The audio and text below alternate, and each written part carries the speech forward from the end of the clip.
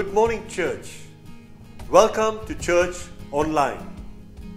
My name is Frank Hyson, and I am the team leader of the Empower Men's Ministry here at Clayton Church of Christ. During this COVID period, my family and I have found ways to reach out to the wider community. One of the ways is, recently, the Holy Spirit ministered to us to start a worship session and share a short devotion every night during this lockdown stage.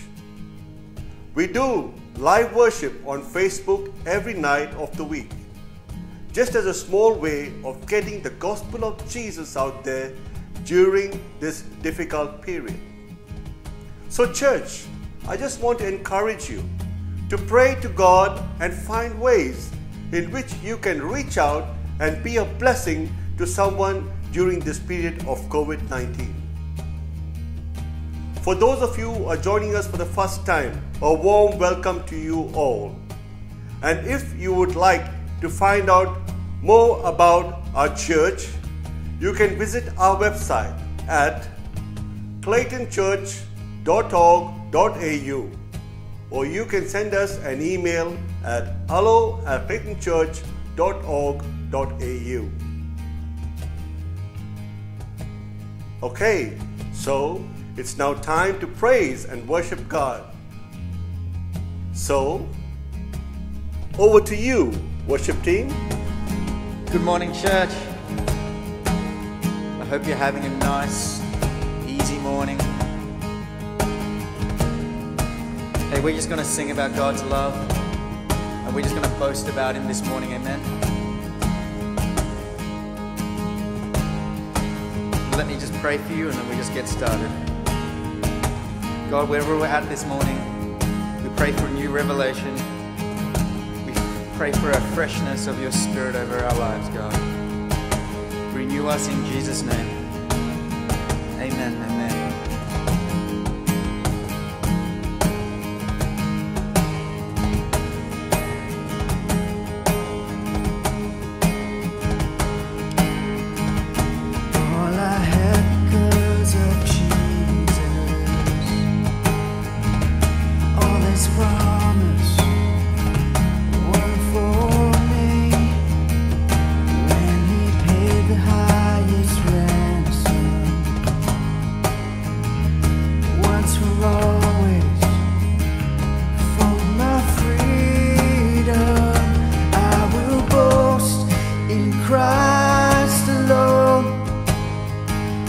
Righteousness and not my own.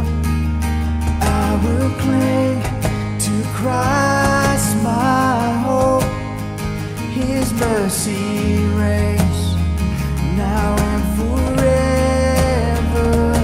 Love will never lose its power. All my failures cannot erase. Now I walk within your favor.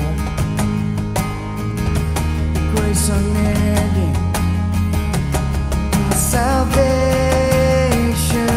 I will boast in Christ alone. His righteousness and not my own. I will cling to Christ, my hope. His mercy reigns now and forever. I will boast in Christ alone. His righteousness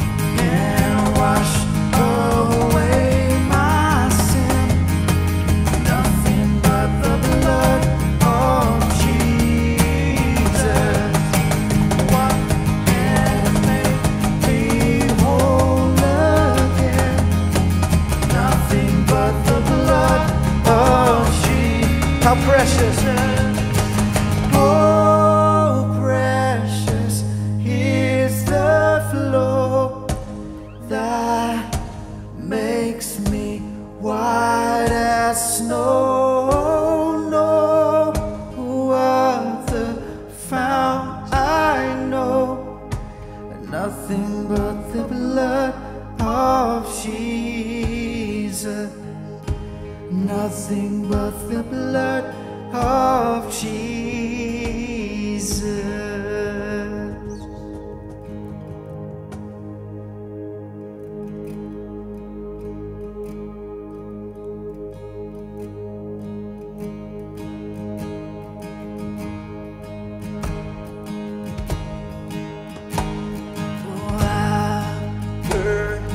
Thousand stories of what they think you're like, but I've heard a tender whisper of love in the dead of night, and you tell me that you're pleased and that I'm never alone. You're a good Father, it's who you are, it's who you are, it's who you are, and I'm loved by you. It's who I am, it's who I am, it's who I am. Oh, and I see many searching for answers far and wide, but I know we're all searching for answers. Only you provide, but you know just what we need before we say a word. You're a good, good Father. It's who you are, it's who you are, it's who you are, and I'm loved by you. It's who I am, it's who I am, it's who I am. You are perfect in all of your ways. You are perfect in all of your ways. You are perfect in all of your ways. You are perfect in all of your ways. You are perfect in all of your ways.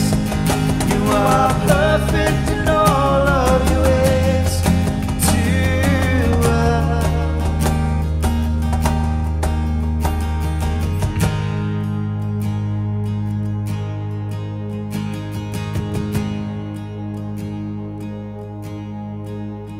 Oh, isn't love so undeniable?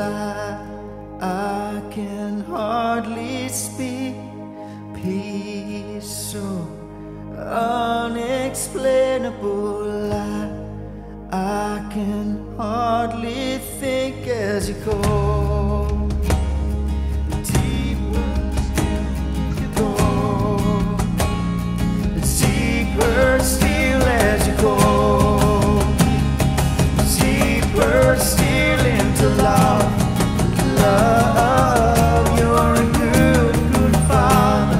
It's who you are, it's who you are, it's who you are, and I'm loved by you. It's who I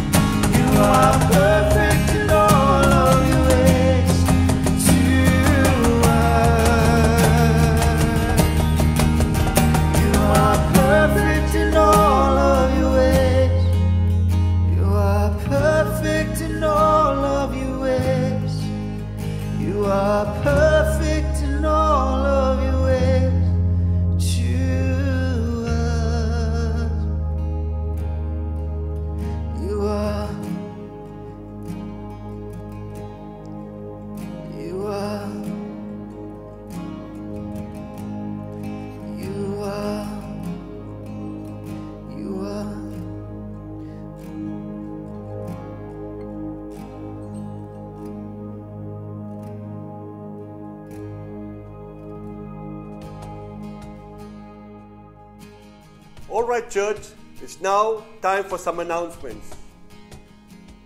Life in lockdown. What has everyone been up to during this lockdown in Melbourne? We have been asking different families to share with us how they've been spending their time at home. And it's been encouraging to see what God has been teaching everyone during this time. Why don't you take a look at this video of Ethan and Toby. Hi everyone, I'm Ethan. And I'm Toby. At the start of this year we had a lot to look forward to. I had a great teacher and all my best friends in my class. I was looking forward to Year 3 camp and going overseas to Japan. I was looking forward to my final year of primary school, ski camp, and being able to learn in the best building of the school. But then the coronavirus struck. Oh, no. And all this was taken away from us. Instead, we were stuck at home, and this is what it made me feel like. We had a choice to make. We could see the situation as a glass half full or a glass half empty. But isn't it just a glass of water? Stay hydrated, kids. So we made the most of it and realized there are still things to enjoy. We can still go skateboarding and play outside. We can still play games with our friends. We can still have fun walking our dog. In fact, some things didn't change at all. Golf is still a tricky game. We still don't catch fish when we go fishing. And my brother is still a crazy clown. What we learned from this situation is that when God closes one door, you can always get out of the window. Just kidding.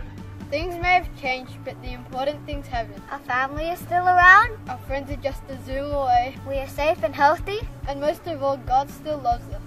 And the virus won't last forever, or will it? Well done, Ethan and Toby.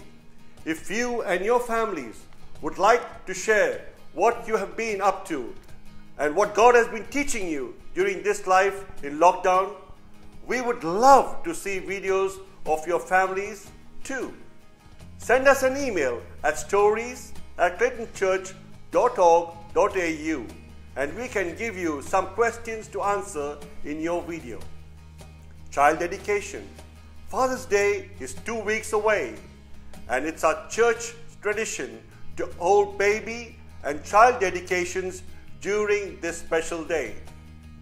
So if you would like to take this opportunity to dedicate your child and make a commitment to raise them up in the ways of God, please get in touch with us at hello@claytonchurch.org.au and we'll be able to walk you through the next steps. Sow a seed. Since launching a Sow a Seed initiative at the beginning of July, we've raised over $12,000 and we want to say a huge thank you to all our donors who are investing in this fund to help those who have been impacted by COVID-19. Because of your generosity, we are now in a position to bless people. So if you know of someone who could use this help, please encourage them to apply or apply on their behalf. Simply jump on to our website at claytonchurch.org.au to find out more. Don't forget to give this stream a like so more people can see our church services and hear the good news of Jesus. And if you have any other questions or would like to connect with us, send us an email at hello@claytonchurch.org.au or call us on 0395 442155. We have now come to a time of tithes and offerings and honoring God with our finances. I would like to read from Mark chapter 12 verse 41 to 44 where it says, Jesus sat down near the collection box in the temple and watched as the crowds dropped in their money. Many rich people put in large amounts. Then a poor widow came and dropped in 2 small coins. Jesus called his disciples to him and said, I tell you the truth. This poor widow has given more than all the others who are making contributions. For they gave a tiny part of their surplus, but she, poor as she is, has given everything she had to live on. Dear church, I would like to share my thoughts on this particular scripture. Tithing is an act of faith that helps us to know our priorities straight. It reminds us that we don't own anything in this life. God is in control, and we are only managers of what is given us. The value of a gift is not determined by its amount, but by the spirit in which it is given. God sees the attitude of our heart in the way we tithe. It is an act of worship to Almighty God. A gift given grudgingly or for recognition loses its value. When we give, remember gifts of any size are pleasing to God when they are given out of gratitude and a spirit of generosity. Let us pray. Lord God, we thank you for every blessing you have bestowed upon us.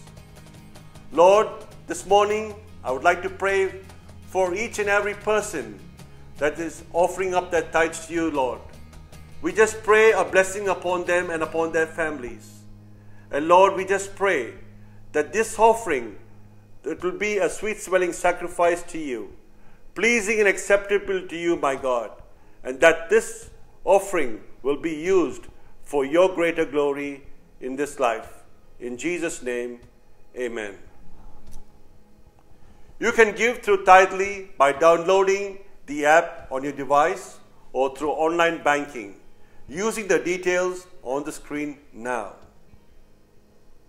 To give towards Sow a Seed Fund, simply select Sow a Seed campaign on Tithely, or giving towards the account on the screen and referencing Sow a Seed in the description. For more information about Sow a Seed, visit our website at claytonchurch.org.au. So while we give the parents a bit of a time to set up their kids for Kids Church, why don't you say hello to one another on the YouTube chat? Grab a warm drink, get comfortable, and we'll see you back in a few minutes, ready for Pastor Chee to wrap up the relationship series for us with the topic of boundaries. Deeper still into love, you're a good, good Father. It's who you are, it's who you are, it's who you are, and I'm loved by you. It's who I am, it's who I am, it's who I am. You are perfect in all of your ways. You are perfect in all of your ways. You are perfect in all of your ways to us. You are perfect in all of your ways. You are perfect in all of your ways. You are perfect in all of your ways to us. You are. Well, hi church, welcome to Church Online. Well, before I bring the Word of God to you, I've got an exciting announcement for next week. I don't know how some of you guys are tracking along through this stage 4 restrictions, but as a team, we're just mindful that some of us might be finding it hard in our area of mental health as we walk through in lockdown and some of us in isolation. So what we've done is we've actually asked Dr. Denny Chia to come speak to us about mental health during a time of crisis. So Dr. Danny is a child and adolescent psychiatrist.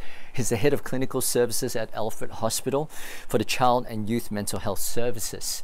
And so he's going to come and speak to us next week on the Sunday service about mental health in a time of crisis. And then after that, we're going to have a webinar from 11:15 to 12:30. And he's going to be speaking briefly about the practicalities of building mental resilience and mental health, especially for healthcare workers, as well as parents and youth. And so there'll be a bit of a short presentation, but largely a big chunk of Q&A. So if you want to be part of that, you got to register online. So just go to our website and check that out. And then at 2 p.m. in our Chinese Church Chee YouTube channel, he's going to be speaking about building resilient families, especially in the areas of mental health. And so that will be translated into Chinese, but he'll be speaking in English, so you should be able to tune in on that as well. So well, why don't we get straight into it? Today we're going to finish off the series on relationships, where it's about, it's not you, it's me. So we've spoken about how our faith, the Christian faith, and how Jesus transforms the way we relate to one another, in the way we become self-aware, in the way we communicate, in the way we resolve conflict. And for today, we're going to speak about boundaries, because healthy relationships needs healthy boundaries. So let's get straight into the Word of God. We're going to read from Genesis chapter 2, verse 15 to 27, and this is the New Living Translation. It says this: "The Lord God placed the man in the Garden of Eden to tend and watch over it. But the Lord God warned him, 'You may eat the fruit of every tree in the garden, except the tree of the knowledge of good and evil. If you eat its fruit, you are sure to die.'" And this is the word of the Lord.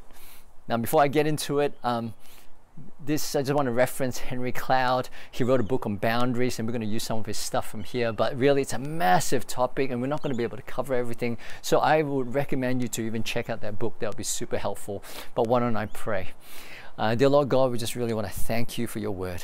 I really believe that you're going to speak a word in season to be able to bring life to people in the area of relationships, that you'll be able to give that aha moment for them, as if you were encountering them and speaking to them to the very thing it is that they're struggling right now in their area of relationships. So Spirit of God, bring life to your word today in the name of Jesus. Amen. You know, have you ever been in a situation where you've said yes to something when you should have said no? I'm sure it happens to all of us to varying degrees. I remember the most memorable time was actually 8 years ago when my oldest son Judah was born. He was born at Monash Hospital, and it was 3 a.m. in the morning. And you know, Crazy Chee decided to book in a lunchtime appointment with the president of a theological college, and here he was on the day his son was born, his first child was born. Here he was having lunch, yum cha, at Burwood with the leader of that organization. Crazy, huh? I said yes to that when I should have said no. And worse still, a few days later, it was my friend's wedding, and I felt obliged. I felt I couldn't say no, and so behold, you know, I said yes to that instead of saying no. And a few days later, here I am, alone by myself in a wedding reception, and leaving my wife, my poor wife Wei, my late wife Wei, with my son Judah, my newborn son. And I took some paternal leave for a few weeks, and then after that, the crazy chaos came back again, and I felt all these obligations, these meetings, and I found myself actually saying goodbye to Judah and my wife Wei 2 times a day. And it's just like crazy, one in the morning and one at night. And I look back in hindsight, I'm just going, what was I doing? Why was I saying yes to those things when I should be saying no? But I really recall in that moment, I felt like I had no options. I felt like, don't you understand the level of responsibility that I have? Don't you understand that, you know, I don't want to disappoint people. You know, it feels so unloving to say no. I feel so guilty. I feel so obliged. And until I remember probably about 1 year later, I remember listening to this sermon that was talking about scheduling. And he was talking about how you are ridiculously in charge of your schedule. Now, when I heard that, it just resonated in my heart and brought conviction, because it made me aware that I am. Like, it's my responsibility. I can actually say yes and no to what goes into my schedule. And I reflected on that moment, and I realized back then what I thought was everyone's demands and issues, and I had no control over it. But really, at the end of the day, the problem wasn't with you. The problem was actually with me. That I didn't understand the place of boundaries and the importance of placing loving boundaries in order to foster healthy relationships. I'm sure some of you can resonate with that with me, where there have been times when you've said yes when you should have said no. It might have been a friend who says, can I borrow your car when you actually need it? And you should have said no, but instead you find yourself saying yes. It might have been someone, you're in a relationship with a guy and he's showing you some physical disrespect, and you know what, you don't like it, but you're afraid to say no because you're afraid that your boyfriend's going to get angry and is going to leave you, and so you said yes when you should have said no. What about a friend who's always chronically late? They're late all the time, 20 minutes, half an hour, making you wait, disrespecting you and your time. And every single time he goes, I'm sorry, I'm late, I'm sorry, I'm late. And you want to say something, because but yet you find yourself, saying, yes, it's okay, don't worry about it, when you really should have said no. That is not okay. What about some of you? You might have friends yelling at you, verbally abusing you, and instead of walking away and say, I'm not going to tolerate this, instead you find yourself saying yes by your silence and just staying there being verbally abused by someone. What about this for parents, right? You're trying to set a bedtime schedule for your 3-year-old child, and they're crying when they go to bed, and you're panicking on the inside. You're thinking, oh, am I abandoning my kid? They need me, I'm not being there for them. And so you cave in, and instead of setting a bedtime routine, you break it, and you're there at their every whim. I'm sure all of us have said yes when we should have said no. And really, this is what this whole discussion is about, that healthy relationships need loving boundaries. And one of the interesting things is that God gives us boundaries. In the beginning, what we've just read, in the beginning in Genesis, when God created mankind, he says, I've given you responsibility. I've given you responsibility to steward and to care and to work the ground and to work the earth. But yet he says, I give you everything, and he places a boundary. He says, except to not eat from the fruit of the tree of good and evil. And yet here he places this boundary, and here God was already setting it up. He's saying, I've given you the freedom to choose, but you have to choose. You have the freedom to choose to live within the boundaries, or you can choose to live outside the boundaries. You can live inside God's boundaries, and that will bring blessing, or you can choose to live outside God's boundaries, and it can bring destruction and death. And that's what happened. Adam and Eve had one boundary: don't eat from the fruit of the tree of the knowledge of good and evil. And God gave them the freedom to choose to remain within his boundary, but they chose to cross the boundary and sin. And their response resulted in a fractured relationship with God and also with one another. And when God began to question them, did you do this? Then all of a sudden you see irresponsibility. They didn't take responsibility. Eve was like, Satan did it.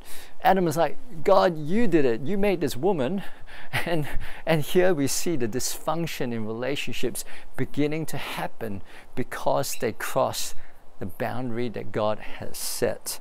Boundaries limit destructive behaviors, and that is why God and even society has laws with consequences, so that those who overstep those boundaries will have to deal with consequences. So what is a boundary? Well, here I am in my very backyard, and this is my back fence. And as most of you know, fences act like boundaries. They're property lines that define what is my property and what is my neighbor's property. Whatever is on this side of the fence actually belongs to me. I'm responsible and in control about what happens on this side of my property. I can plant trees that I want. I can chop down the trees that I want. I can even litter on this property. I can even put pavement on this property. I can do what I want because this is my property. On the other hand, on the other side of this fence is my neighbor's property. and I have no control over it. I have no responsibility over it. And boundary lines are property lines that clearly define what is my property versus what is yours. And as you know, the saying goes, good fences makes good neighbors, because it clearly brings this clarity about who's responsible for what and who's in control of what. In the meantime, in the same way in relationships, we have boundaries. And boundaries are like relational property lines. While you may not be able to feel and touch it, nonetheless, it's actually there and it's invisible. And in any relationship, there is a me, and then there is a you. You know, when God calls us to love one another, for me to say, I love you, there is an I in a relationship and there is a you, and they're two different people that makes a relationship. And boundaries are relational property lines that clearly define what is me versus what is you. It helps define where you end and where I begin. And that I am not you and you are not me. This is my life and that is your life. And this is super helpful because it also clearly defines what I'm responsible for and versus what you are responsible for. Anything on this side of the fence in my life, I'm responsible for that. But anything on the other side in your life, I am not responsible for that. Do you know that on this side of the fence, sometimes have you ever had your neighbors have overgrown trees? You know, whenever anything that's on this side, you and I actually have the ability to just chop those trees down, the branches, because it's on our side. We have responsibility over it.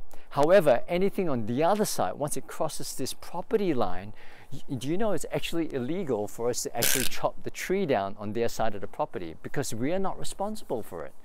They are. And in the same way, that happens in relationships. And the third thing that property lines does, it clearly defines what I'm in control of versus what's in your control. And so often I can't control you. I can't control your emotions. I can't control how you feel, what you think, what you decide, how you react. But I can be in control over my feelings, my thoughts, my reactions, and my attitudes. But so oftentimes, and that's empowering because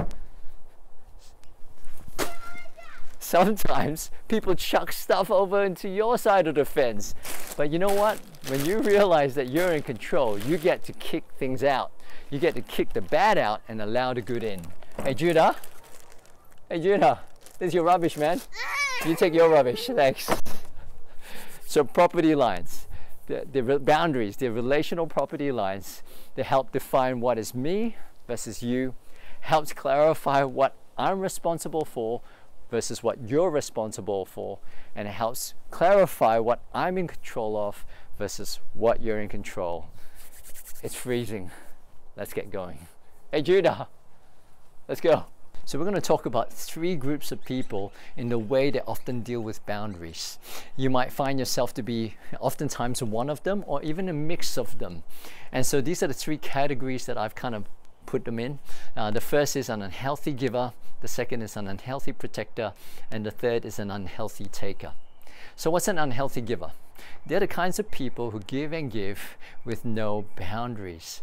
I have a tendency to be like this, you know, where you have this, a little bit like my story at the beginning, you know, you can't seem to say no. You have a tendency to say yes to everything. You can be an unhealthy giver if you find yourself in patterns of burnout and poor self-care because you've overcommitted and overextended yourself. You can be an unhealthy giver if you have a tendency to avoid speaking the truth in love in your relationships, and it has become stressful and anxious in those relationships for you.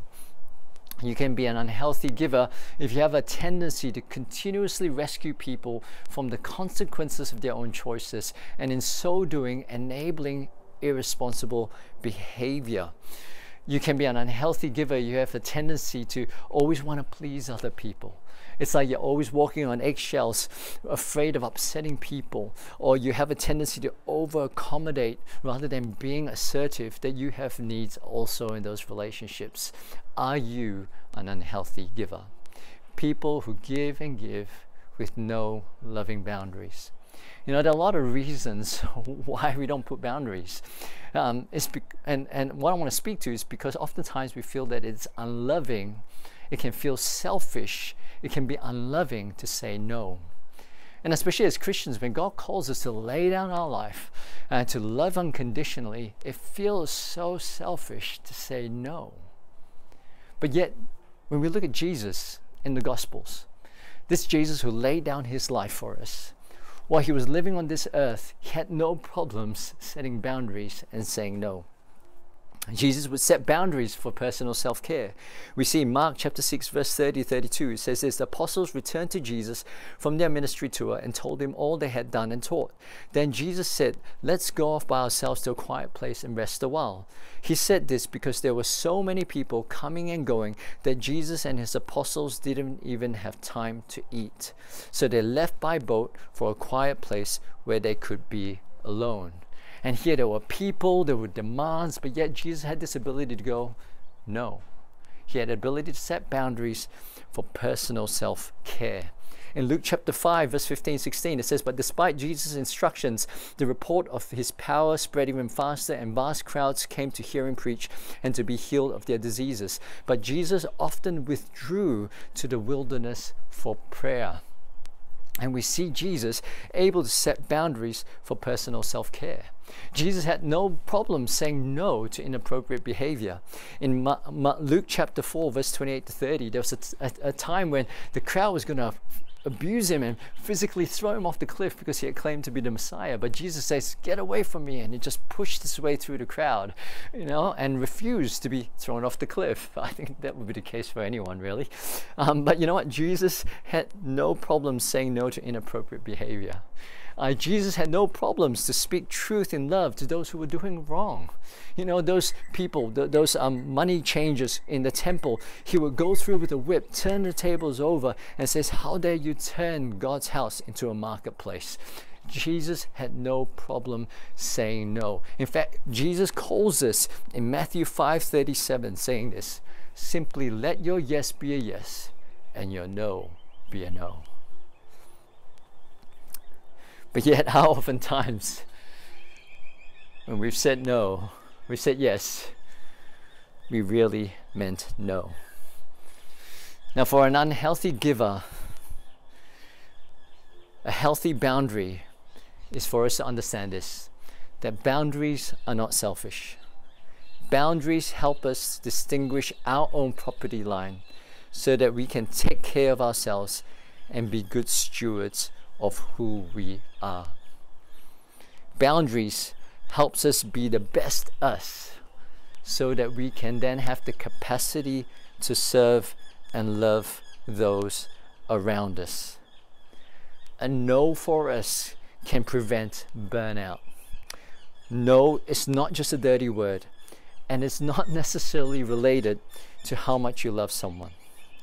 No is sometimes important because it helps us protect and love the people who are important in our lives. If being too social or working too hard meant that you haven't seen your kids in weeks, saying no means you can say yes to them. And you know what? Ultimately, as well, saying no helps us realize we're not Jesus. There can only be one. And if we are not there, Jesus is there. Now, the second group of people is what I call unhealthy protectors. These are people who use boundaries as walls. You see, when I'm talking about boundaries, I'm not talking about protecting yourself to the point that you can't see other people's needs, you can't serve other people. No, but that's what unhealthy protectors do. They have used their boundaries and they have become walls, impenetrable walls. Walls that stops them from serving other people. Walls that stop them from hearing the needs of other people. Walls that also stop us from receiving love from other people. How do you know your boundaries have become walls? When the purpose of your boundaries is ultimately to serve yourself. These kind of people need walls so that they don't get inconvenienced. They don't get discomforted. They don't feel hurt, disappointed, or anxious. Have you ever known someone who's really rigid, the discipline but super rigid, almost to the point that they can't bend and flex to the needs of those around them? Where it's like, oh, everyone has to work around their schedule, around their timeline, around their boundaries. Those are unhealthy protectors, where their boundaries have become walls.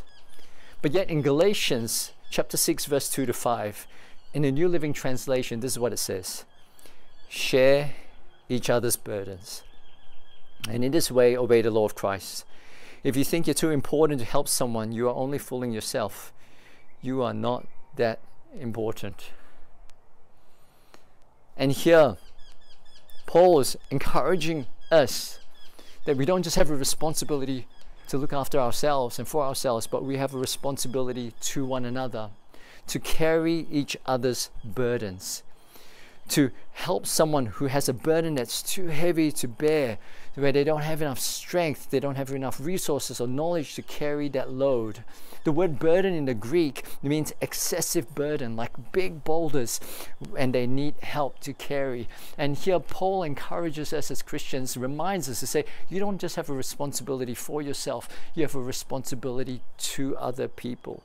And for us as unhealthy protectors, we have healthy boundaries when we understand this, that the purpose of boundaries is to help me serve my relationships better.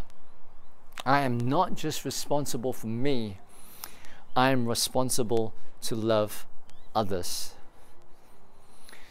And I want to encourage you, if you're an unhealthy protector, you got to understand that your no is not just a boundary, it's about self-protection. That your no can close opportunities for what God can do in your life, and how God can use you to serve other people around you. And sometimes the Spirit of God might be prompting you, but in the name of saying it's a boundary that's healthy, really it has become a wall, and you're grieving, and you can potentially grieve and quench the Holy Spirit from moving in your life to see incredible breakthroughs in your life and through your life. God has called you to not just be an unhealthy protector. Tear down those walls and let your boundaries set you up so that you can serve other people in the way that Jesus calls you to. The last group of people is what I call unhealthy takers. These are people who take from others by crossing their boundaries. Have you ever had someone say this to you? He goes, you made me feel this way. I feel this way. I feel angry because of what you did. I wouldn't think this way if you never did that. Have you ever had someone say that to you?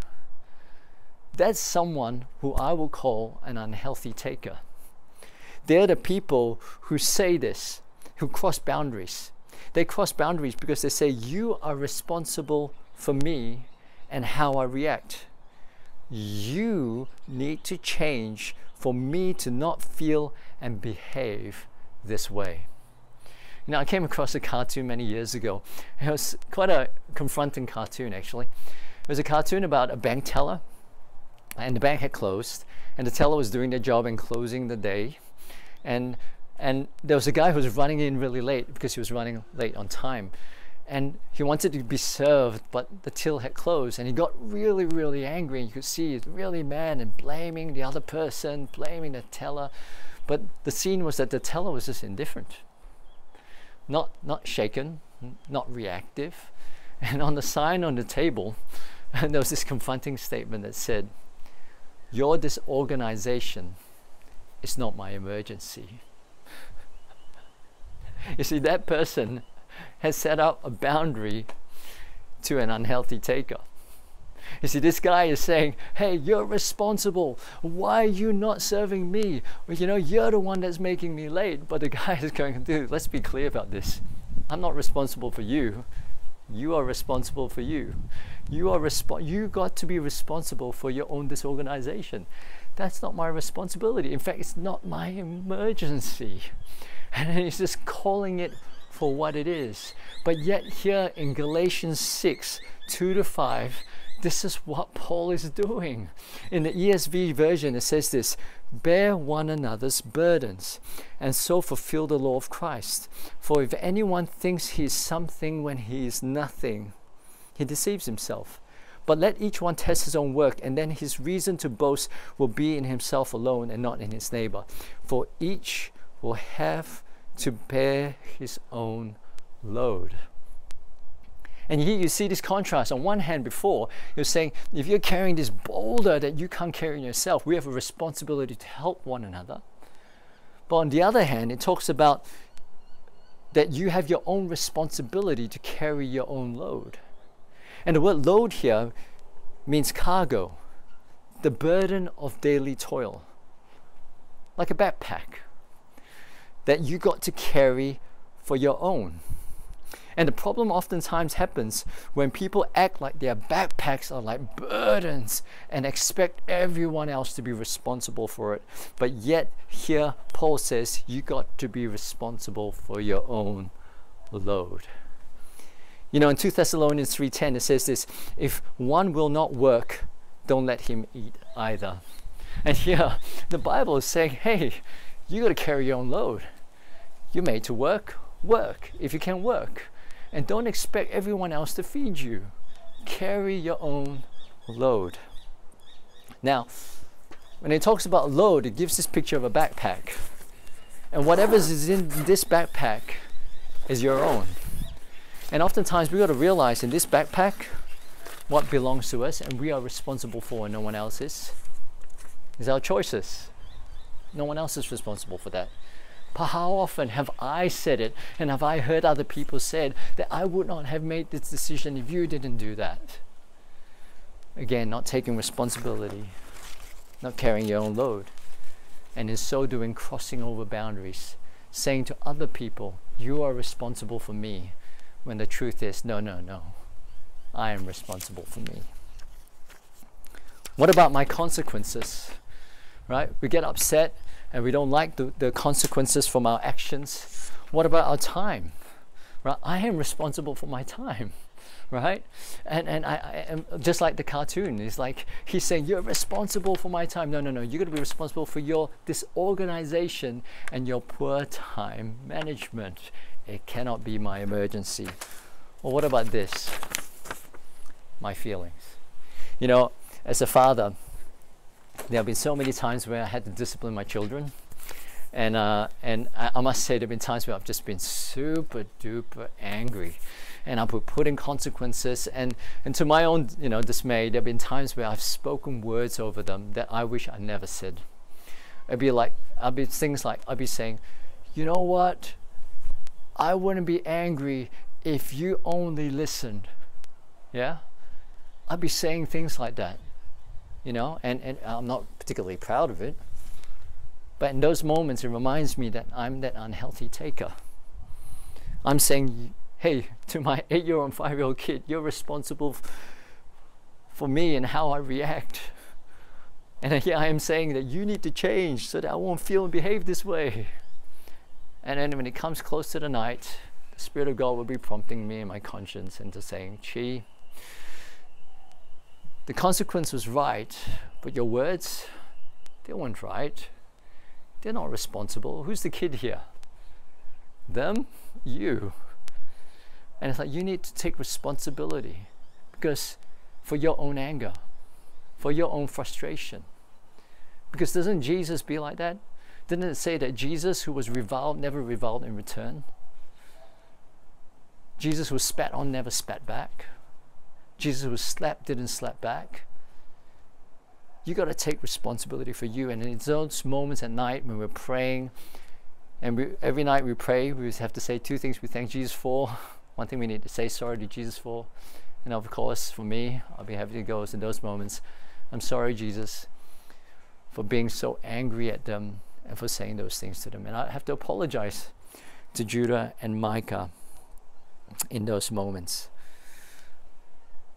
You see, a healthy boundary, especially for those who are unhealthy takers, is to understand that boundaries define what I am responsible for.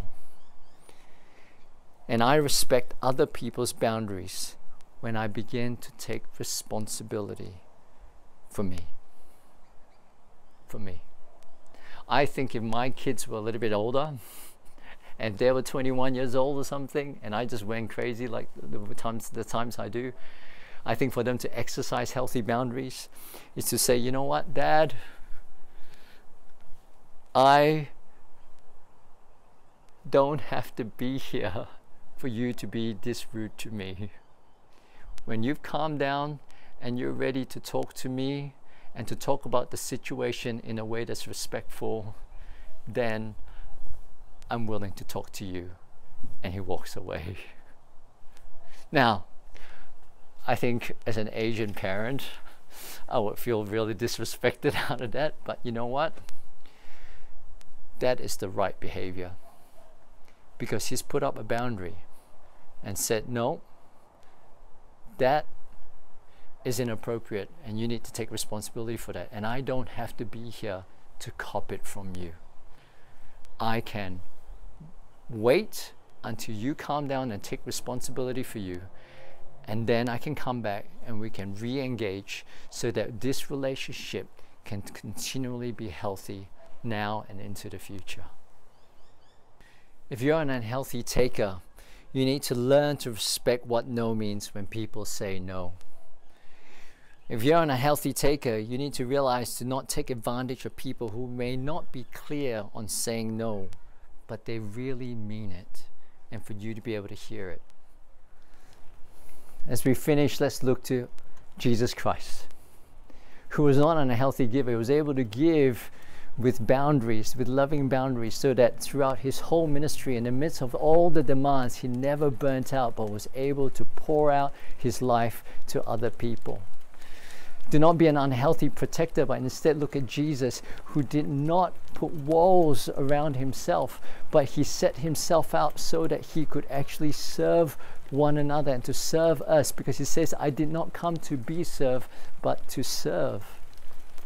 And if you're an unhealthy taker, look at Jesus, because he did not come to take and cross our boundaries. In fact, he laid down his life for us, took on our sins, and now opens the door for us to be forgiven, to be accepted, and to be in relationship with God. And my call for you today is that will you receive Jesus Christ as your personal Lord and Savior? Will you see how he can begin to transform your relationships and to be able to be in relationship with him? Let me just pray. Lord God, we just want to thank you for your word. And we just pray that you'll give people insight into their relational world. Help them to set godly, biblical, healthy boundaries so that we can be like you. Be a disciple who represents Jesus to everyone, everywhere, with everything. That we can be sustainable, we can be healthy, so that we can best serve the people around us and lay our life down ultimately at the end of the day the way you did, in the mighty name of Jesus. Amen.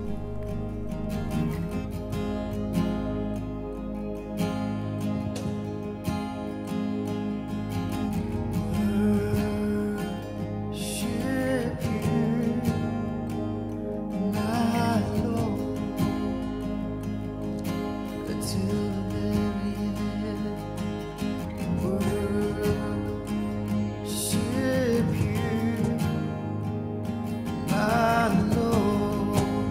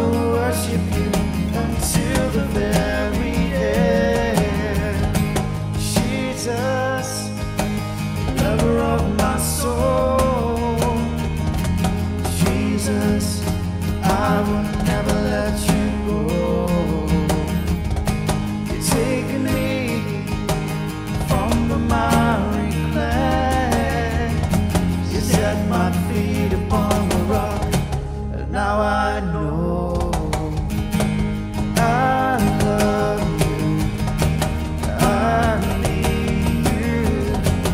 Though my world may fall, I'll never let you go. My Savior, my closest friend, I will worship you until the very end. Worship you, my Lord, till the very end. Worship you, my Lord, until the very end. One more time we worship you,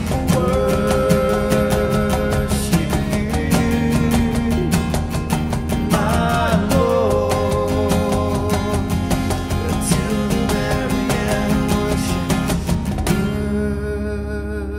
Worship you, my Lord, till. Thank you, Pastor Chee, for that message and challenging us with the idea of setting healthy boundaries in our relationships. Well, thank you all for joining us today. And if you're new and want to connect with us, have someone to pray with you or answer any questions you may have, please don't hesitate to email us at hello@claytonchurch.org.au or call us on 0395 442155, because we would love to hear from you and connect with you. Have a good week, church, and we'll see you again next week. Bye.